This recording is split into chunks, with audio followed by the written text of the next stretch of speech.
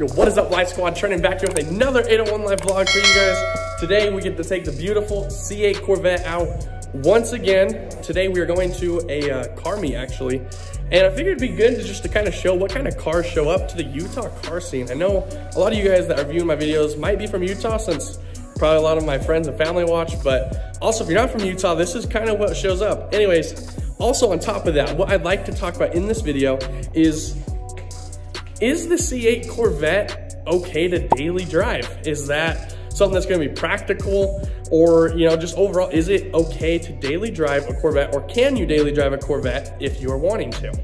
Now, what I would also like to do is I'd like to just say thank you to every single one of you guys that are out there watching my video, hitting the thumbs up, hitting the subscribe button, and leaving me a comment as well. I've been getting the most interaction I think I've got since I started my channel 2 years ago, and we've come a long way. If you've been here a while, you've seen we got the Corvette now. But something that's awesome, I'd just like to say, the last couple videos, seriously, they've been getting thousands of views. Like the one I posted last Saturday is already at like 1.5 thousand views. I have a couple that are at 5,000. I have one that's at 7,000, a couple that are 2,000 or 3,000. Seriously, I just want to say I cannot thank you guys enough, and I'm happy you guys are joining me on this journey to hopefully see if we can make this go somewhere someday, and I really appreciate every single one of you. But without further ado, let's get a cold start on the C8 Corvette.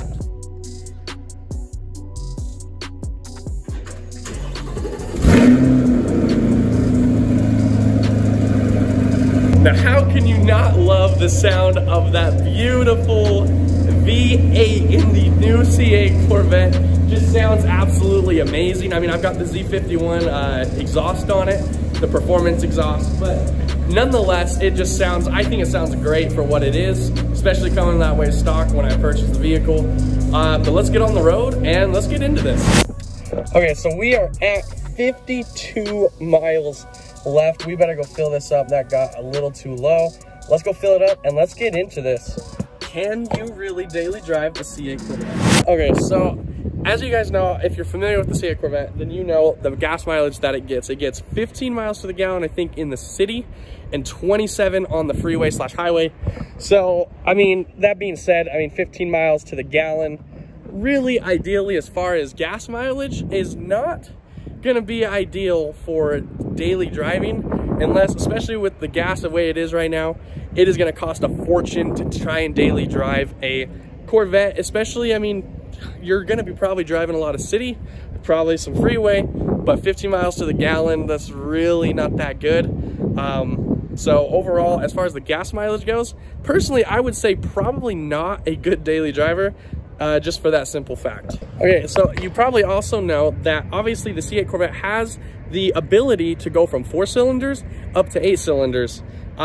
If you drive it like I do, and you don't want to risk, I know that there's actually some problems that can happen with that. If you really want to stick with going with the 4-cylinder ability that it has, I like to stick with the V8, just it causes less problems, and overall just things are going to go a lot smoother and keep the car running the way it should be. So you can put that in Z mode or track mode, and either way it's going to keep it in that V8. That's why I'm going with the gas mileage part, because I know you can get better obviously if you're willing to drive it with the V4, but I like to go V8, and so gas mileage, not the best. Now, if you're planning to drive this more than an average use, like not necessarily daily driving, but just more than the average that a Corvette probably gets driven, let alone the new one, you got to consider to factor in reliability if you're going to drive this a ton. What's the reliability on this vehicle?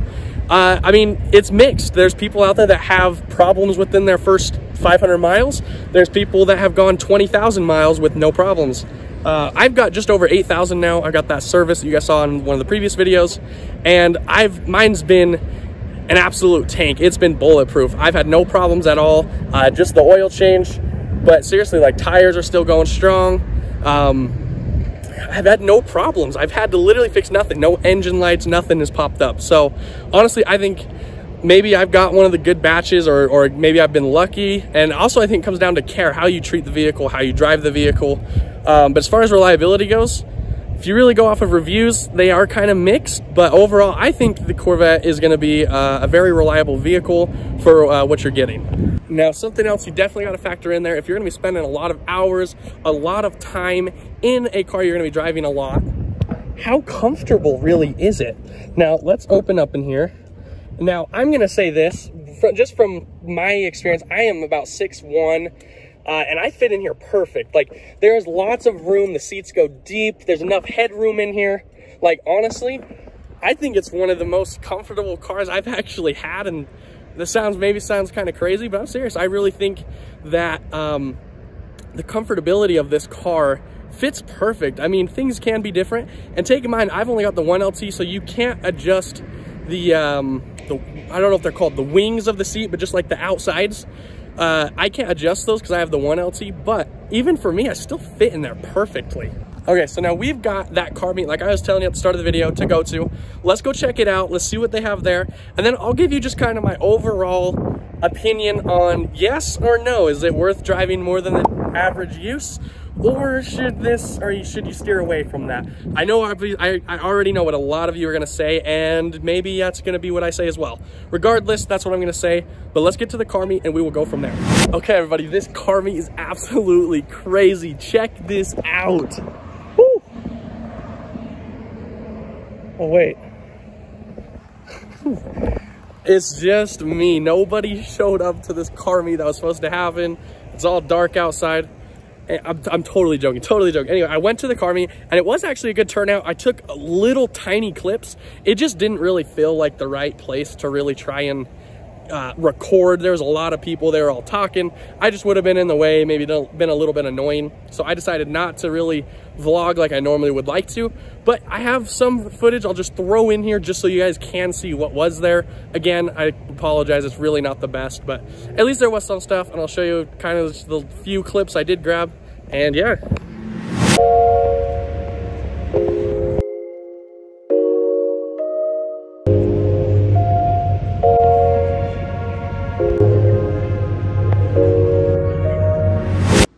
We are back here at it again. So I know this is a completely different outfit, different hat, everything I know is completely different. I'm not even like walking around at a car show or nothing, but I had some crazy stuff happen. I actually got a new camera.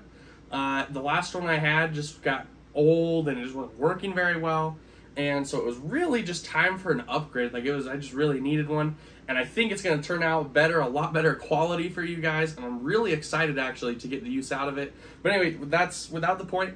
To just kind of cap off what I recorded earlier on my last camera is just, you know, overall, should you daily drive the C8 Corvette, or can you daily drive a C8 Corvette?